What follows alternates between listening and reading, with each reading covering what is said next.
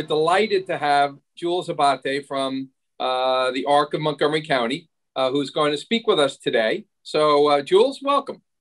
Good morning, Steve. Good morning, Patricia. Thanks so much for having me here today. Yeah, so Jules, first and foremost, the ARC is a large organization that does lots of things. So just, if you don't mind, give us a quick overview of the many services that ARC provides, and then we'll sort of dig into what your particular area is. Sure, I'd love to talk about what the ARC does, and we do many, many different things. First thing is that we have a all-inclusive before and after care program that's located in Silver Spring, Maryland. It's an inclusive environment for children with and without disabilities. Also in the Silver Spring, Kensington area, we have a thrift store. It's called Urban Thrift. And I encourage everybody to visit. Richard is the manager down there, and he's got a lot of good stuff for sale at very reasonable prices. We also have an adult inclusive services where we support adults with intellectual disabilities, and that could be in one of our 35 group homes throughout Montgomery County.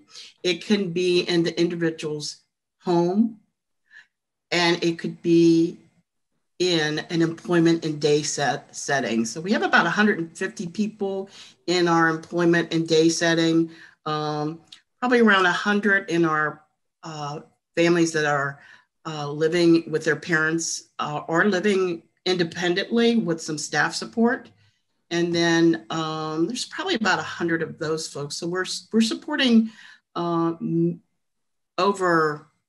500 people totally in all those adult inclusive services. And then we have respite.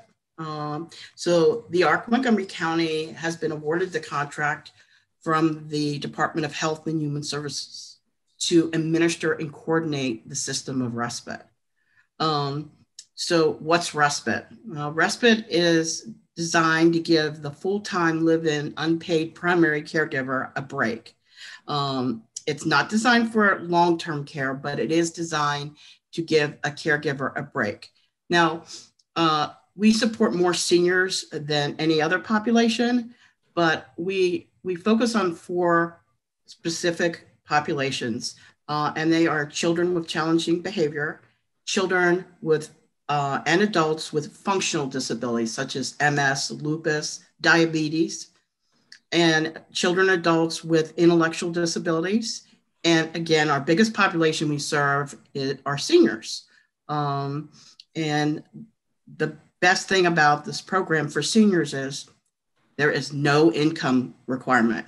The most important thing is there has to be a primary caregiver residing in the same household as an individual with one of those 4 target populations we just spoke about. So, for example, you may have a spouse caring for a spouse in the same resident, a parent caring for a child with a disability, a sibling caring for a sibling with MS. We have several grandparents who are caring for their grandchildren with an intellectual disability. So that's just an example of the people we serve in Montgomery County. They're all caregivers. We have partners who are caring for partners. And they often say, I haven't done anything for myself for years, and I've really never thought about. So then I'll ask them, so what do you like to do?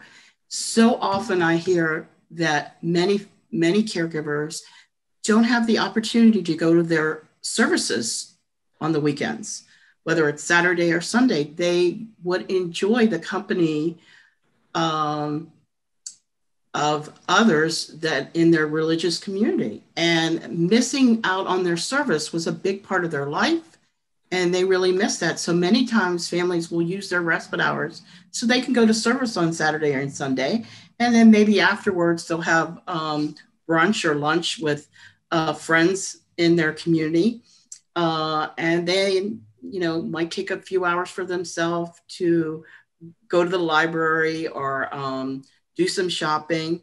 And then we have seniors that they don't leave their house, but they sleep. Right. They just need to sleep. And they know someone's with their spouse or their sibling, and they just sleep. As you know, many seniors with Alzheimer's are up in the middle of the night and keeping their caregiver up as well. So they just need time to sleep. And they love that. I Right. want to take a 4-hour nap. And that's great. Or they don't have the opportunity just to read. So many of them I've talked to used to belong to book clubs. They don't have that opportunity because they're constantly caring for their loved ones. So it's people use it for various reasons.